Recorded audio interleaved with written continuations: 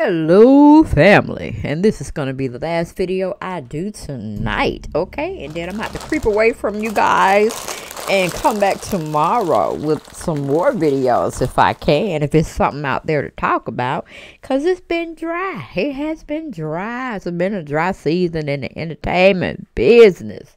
But I did want to say, did y'all know, or y'all should know if y'all watch a lot of reality TV, Miss Minnie from the Little Women of Atlanta, she died, y'all. I think it was yesterday or today. When was it, Sean? Today? Sunday? Okay, maybe it was this past Sunday. This past weekend. She died in a parking lot. I don't know. I gotta investigate that story a little bit more. But send prayers up for her and her family, y'all, because it sounds really weird. How she died. Some people were saying that I was listening to, she died where she was head on. It was a head-on collision in the parking lot. I'm like, in a parking lot? How fast you going? And then I heard somebody said that she got ran over and she died from her injuries later on in the hospital. That Sunday, I think it was, she passed. So y'all keep Miss Minnie of the Little Women of Atlanta and in your prayers and stuff, because I hate to see people die so abruptly, you know what I'm saying? So that's all I want to say about that. I forgot to put a picture in there, but y'all know who I'm talking about. If y'all look at or Google Miss Minnie, I'm sure, and just put Little Women of Atlanta, you'll see who I'm talking about. She's a nice looking woman. But anyway, yeah, just wanted to throw that up for her. She will be missed.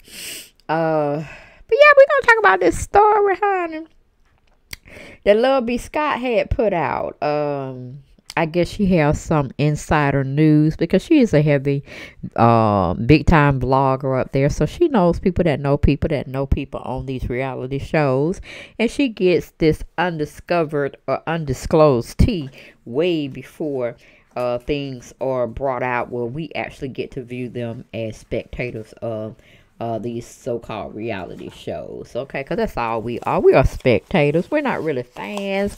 We're not fanatics. Well, hell, at least I'm not, and I hope my family ain't either. I just hope that y'all enjoy commentary, y'all enjoy reality shows, but y'all don't really take it to that next level where you actually think you really know these people, unless you really know these people. And then if you know these people, then you know some of this stuff that's being put out on them is not true. You shouldn't really get your panties all up in a bunch. You know what I'm saying? Because you know them. And like I said, some people put salt on your name, don't even know you, and you ain't even considered to be a reality star. You know, just people just want to start shit and want to put stuff out there that's not true. And, you know, you just have to go with it, and hopefully your character speaks for itself, and people just die down with those no good rumors. Okay. But anyway, yeah, I was just cruising through my social media feed and came up again. LoveBScott over there throwing out some salacious stories on our favorite past part of the day. We want to put some mindless entertainment drama in our minds and in our visuals, meaning our eyesight and ear sight, of the Real Housewives of Atlanta, their first taping for the virtual reunion show. Honey, they said it was a hot mess. It was a hot mess. Everybody was coming for each other, except for Cynthia. Yeah, Cynthia wasn't coming for nobody. She was just trying to explain a little here and there. And, you know, still straddling that fence. And it just is what it is. She ain't gonna be no good. She ain't gonna be no good. She's just gonna be that friend that you could go to. She gonna talk her stuff off camera. And then if you push her to a corner, you know, in a corner, she'll try to come out swinging just a little bit. Just a little bit. But let's get on into this story, people. But I want to know one thing. Did y'all really like this season of Real Housewives of Atlanta, season 12? I mean, for me, it had its moments. Then it had its dry spots. And then it was just like, oh, let's just take them off TV. You know, because for me, I already knew Snakegate wasn't nothing but a bunch of hoorah type of mess. You know what I'm saying? Nene really didn't have a storyline.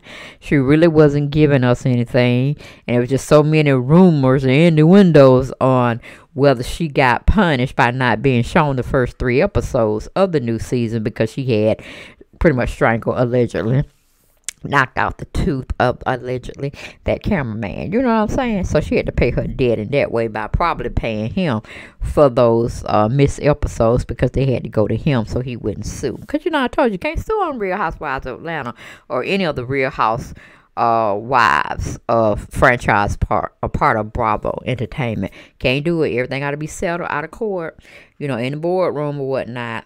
And, you know, it doesn't matter what we think or what is put out there as rumors. You know what really went down. And unless you really going to tell your side and tell the truth, that's up to you. But right now, they don't need to know. So whatever rumors or speculations out there, just let them fly. Fly over your head. Don't worry about them. But anyway, yeah, the only thing that I really love was just bits and pieces of season 12. I loved it when Yvonne had said, honey, it's your man. That's the snake you need to worry about, Miss Portia. Child, I thought I would fall out my seat, and that's still a staple. Just like these alleged one-hit sayings, like when Sheree Whitfield was on the show and she was telling that guy to trying to help her with some type of event or whatnot.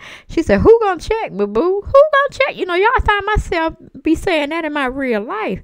So that was like a one-hit wonder. So when she said, your snake is your man, I was like, priceless. Okay? Priceless, priceless, priceless. And let me see, what else did I like about the show? I tell you, really wasn't much. I was really trying to figure out, do anybody know why Nene hired Lisa Bloom? Because it really never came out. Why did she hire Lisa Bloom? What was the story part of that piece? Because it never really got brought out. It was just a rumor. She had allegedly had hired her. Her team had, you know, she became a part of Nene's team. And I'm like, okay, so what transpired? You didn't get a spinoff show. Did you get your money back that you probably had to allegedly pay the cameraman? Girl, what? I mean, she's supposed to be like a women's right attorney. She wants to stomp out injustices that are done against women in the entertainment world or whatever professional world they may be in. I mean, I don't know. Did anybody catch it or get it? Why was she here? And then we had that scene where Kenya came in there with that 4-man Peace Woman band trying to upset Marlo Hampton's event, which she damn did a good job, because I did laugh. I snickered a little bit. I said, that damn Kenya. Whoo! But yeah, that's all I really enjoyed of that particular scene. And let me see. Back down memory lane. Yes. I can feel the happiness. I can feel the pain. Yes, I remember the one with the cookie lady. I just wish Tanya would have stood her ground a little bit more. And if she didn't get her straight at that particular scene, she should have came, you know, at the last couple of scenes of the last 2 episodes of season 12. She should have found Mark's allegedly woman, Kenya, saying he was cheating on her with and didn't want to let the relationship go. She should have found that lady. That would have been priceless. That would have been the resistance, the showstopper, the stunner, the #1 stunner for that season. That would have been straight up hood, but it would have been good. You know what I'm saying? Woo! That would have been good. That would have been a good showstopper, but that didn't happen. Yes, it was just really lackluster. It's like you had to pick your moments, you know. But other than that, y'all get out in them comments. Y'all tell me what y'all thought were the best episodes being shown for season 12. Because like I said, it wasn't a minute. It wasn't a minute, Lord. It wasn't a minute. But anyway, we're going into this article. It was written up, I'm going to say, by LoveBScott himself, okay? The title The article was exclusive. The Real Housewives of Atlanta Season 12 Virtual Reunion T. NeneLeakes and Yvonne lied about Snakegate. Go figure. Kenya Moore exposed an alleged affair. And Eva Marcel let Nene have it. Okay, and I'm like, you can't be too much of Eva letting Nene have nothing, because when they were actually being filmed during Season 12, child, please. There was no getting together on anybody's side. Nene didn't really shade Eva, and Eva didn't really shade Nene, but she gonna have all this stuff to say about Nene off where they weren't in the same room with one another. And then when you having a format where you're doing stuff virtually and you're not like in well, you might be earshot, but you're not in physical space, you know, where you can reach out and touch someone if you just got, you know, froggy like that and you want to jump. They weren't in that type of an atmosphere. So the rumors that I've been hearing out on these social media streets that Nene left. I'm like, what? They weren't in your house. They weren't even in your personal space. Why were you muting? Why were you leaving, exiting off of the StreamYard platform, virtual platform, Nene? That's why I say, you may have run your time on this show, because OGs don't. They go and get them a cocktail if they must. Go use the bathroom if you must. But you come back. You come back. Yeah, you need Phaedra. You need Phaedra, honey. But anyway, going back into the article, or starting of the article, it said the ladies of the Real Housewives of Atlanta got together for the virtual season reunion. And as always, LoveBScott.com is here to tell you exclusively what went down, why it went down, and how it went down. Not in the article, just my pun. Shout, that mama snoring. Good God. That 81-year-old snoring like she done had a hard day at work. Alrighty then. He's still trying to say that's not me. When? Him, and I recorded him last night snoring. Oh, that's who? Is that Grandmama or Austin? That's Austin. Snoring. Oh, that what you were playing? I thought that was Grandma down the hall. See, you got me trying to blow Grandmama. Shame on you. Okay, but anyway, we all snore. Hell. The dog snore. But anyway, sorry about that. Had to do my sidebar off air, but y'all got it caught up into the mix, because I don't never stop. Now I just let it happen. Just, you know, let it freestyle. But anyway, it says, cutting right to the chase, NeneLeakes has been revealed as the mastermind behind Snakegate. Well, we knew that. Those who had eyes to see and ears to hear, we knew it wasn't nothing to no Snakegate. Nene fictitiously, fake foolery, fuckery, fraudulent, shitty activity, behavior, just made the whole scenario up. Okay, because she ain't had nothing else to go with. Alright, go. She didn't really have anything else to give us, and it was just lackluster. I mean, we didn't want to hear about Greg episode, his bout with cancer. That was just enough that, you know, for season, where it was 11 or 10 we were on. We didn't want it no more. We couldn't digest it anymore. It was too much. It's about her instead of about Greg. But, you know, we don't really want to hear about, you know, that type of issue. We just want to pray about it. And just let it be, you know what I'm saying? But anyway, moving back to the actual article. It says, if you remember, we told you that friend of the show, Yvonne Monoplaisir, never actually had heard the alleged audio of Cynthia Bailey trash-talking NeneLeakes, okay? Yvonne appeared during the reunion and revealed that the Snakegate audio never actually existed, and that it was all a ploy Nene created to stir up a storyline. See? Now that's just allegedly. I don't know how true this is. I'm just reading the article that LoveBScott had put out, and we're just dissecting it and ascertaining the truth of what we feel may be the truth, putting our own speculation into it. Okay, but we're going back to it. It says, according to Yvonne, she went along with Nene's scheme because it was a way for her to finally become a full-time housewife and not just itch from Clark, Atlanta. As we saw all season, Yvonne, who Nene introduced to the group last season, got more camera time this season, having one-on-one chats with Cynthia, Eva, and a few of the other ladies. All of Yvonne's conversations revolved around the non-existent audio.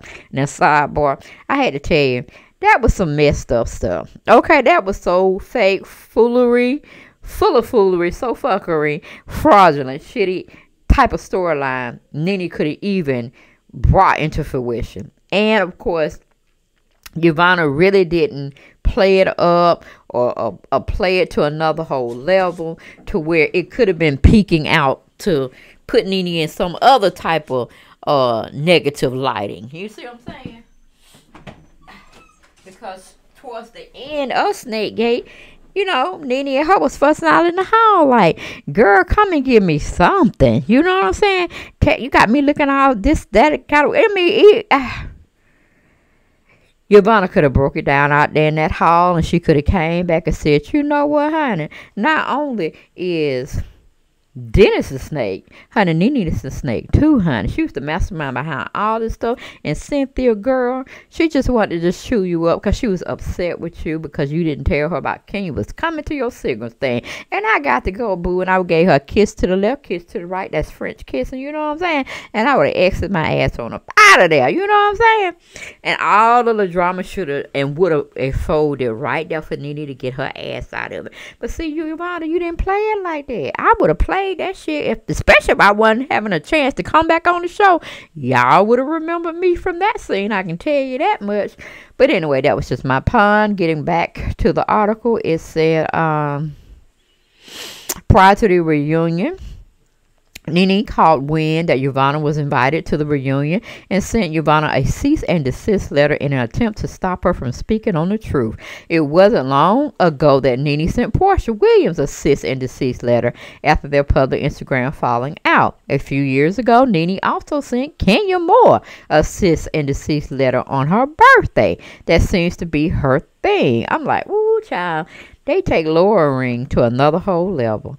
I mean, how much did you pay for those cease and desist letters? How much did you pay, Nene? Because my feelings like this, when you do stuff like that, it must be some truth in it. Because people can talk all day long. Words do not hurt you. It really don't.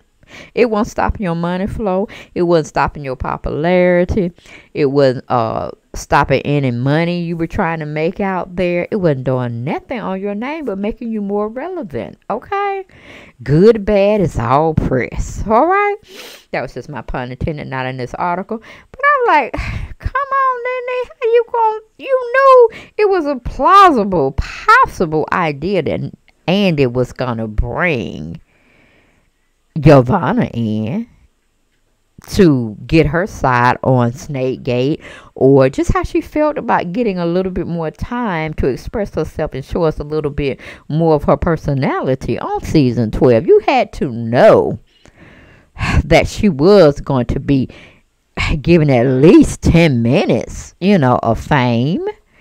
Girl, I don't know, Nene. Maybe it's your time to not shine anymore, girl. Maybe you just need to make guest appearances.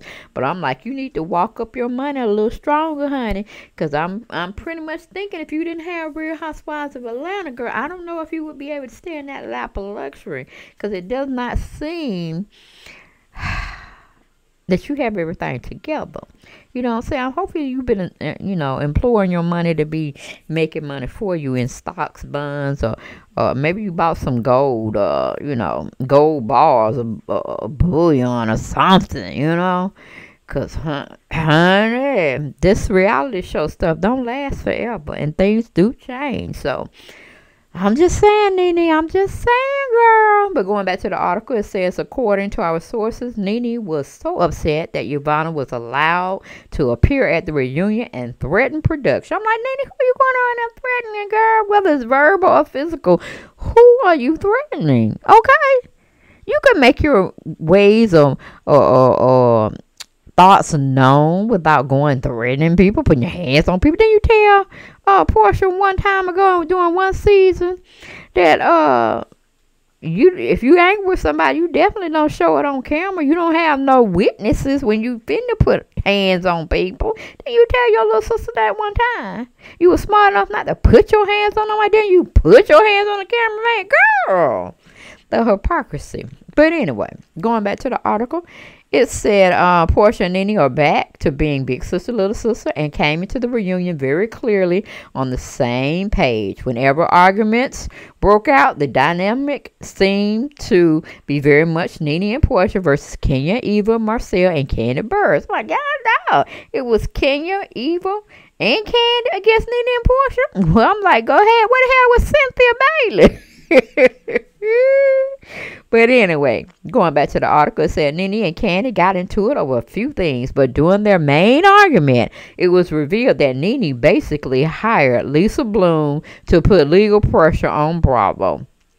That explains why Nene has suddenly taken issue with Candy's spinoffs. Nene told Candy that she would be getting some kind of legal paperwork also. I'm like, girl, what, Nene? What? What are you doing? Are you just spending money on Lisa Bloom and Lisa Bloom just taking your money, girl? Is that what I was trying to figure out? And I guess I answered my own question. Nene hired Lisa Bloom to put pressure on Bravo to give Nene a spinoff since they were giving Candy Burris a spinoff. Is that what we do? Girl.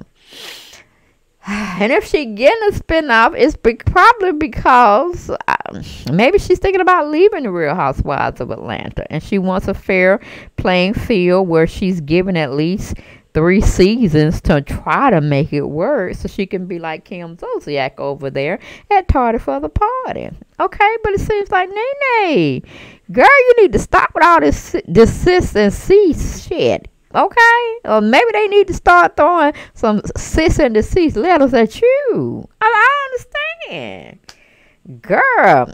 See, that's what I'm saying. This money that you're spending on these lawyers you have on retainer is ridiculous, and the lawyers probably laughing at you too. But they cashing your checks. Yes, they are. But anyway, going back to the article, it says, of course, Nene and Kenya got into it. Nene went in on Kenya's marriage to Mark Daly, but that was to be expected. Kenya hit back with allegations of NeneLeakes' secret boyfriend, a man named Rodney, who lives in D.C. Sources have previously told LoveBScott.com that Nene is in fact dating a man named Rodney who lives in D.C. and works for the USDA.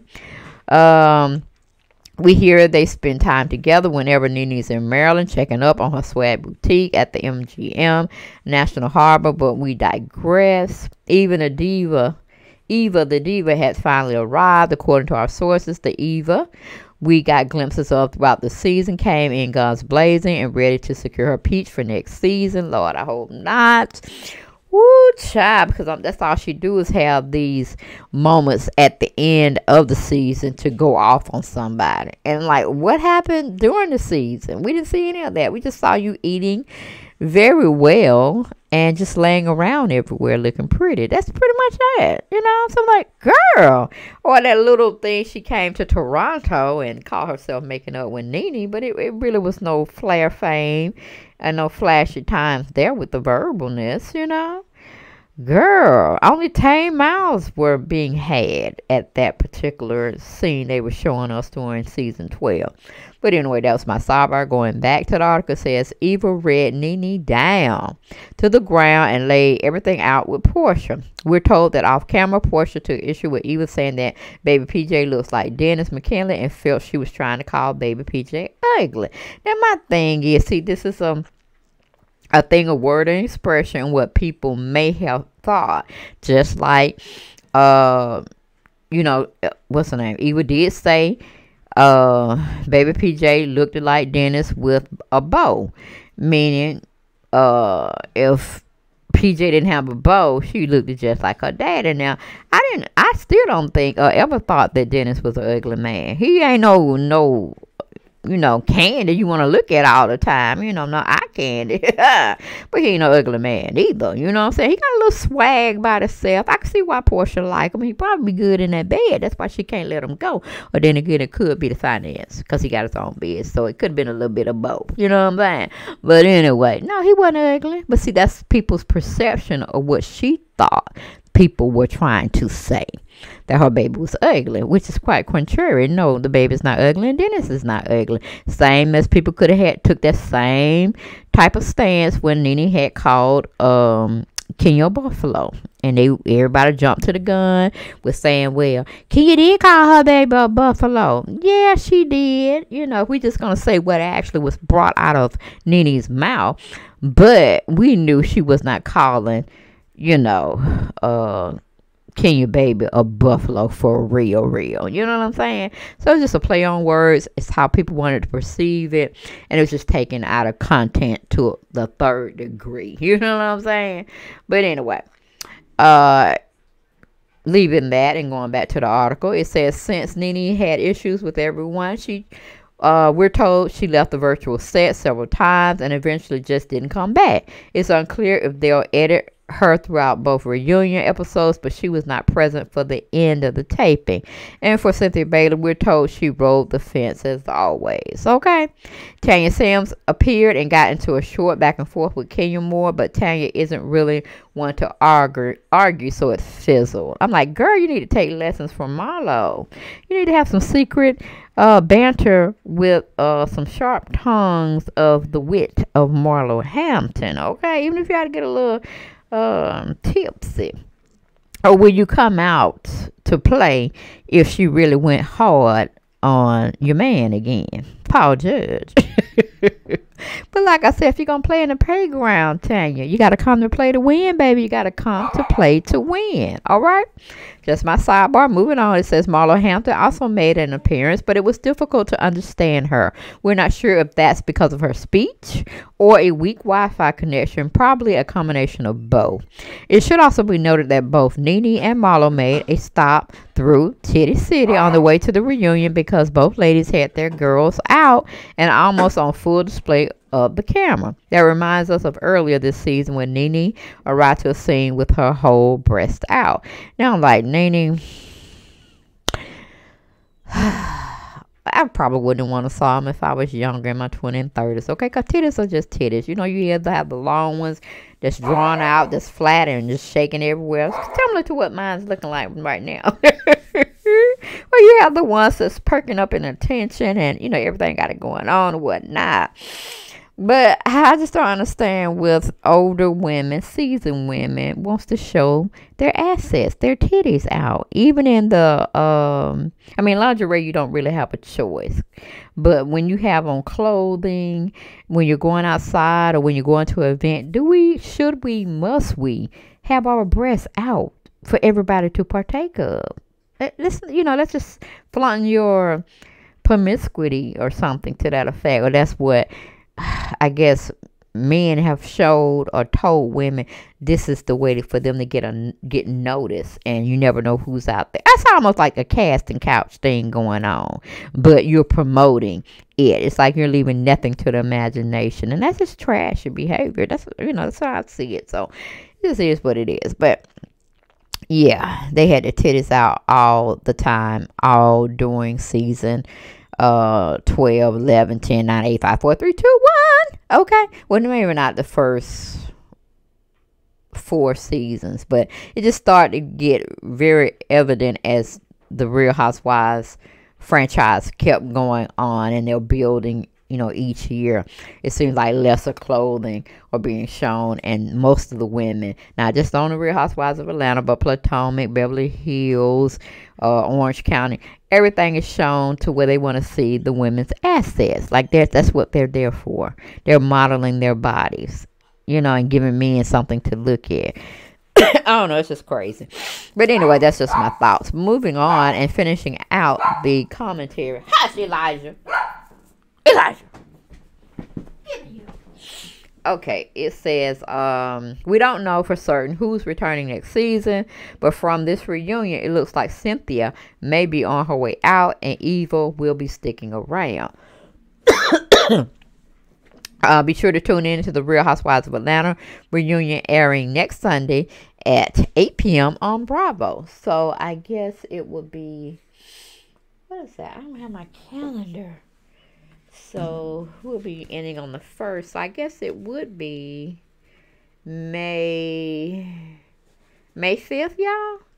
Maybe May 5th or May 12th. They'll show us. I'm thinking May 5th of the Real Housewives of Atlanta. Hopefully it's just one taping. You know what I'm saying? Because if Nene sat there Well, maybe they taped all in one day and they broke it up. That's what I'm thinking.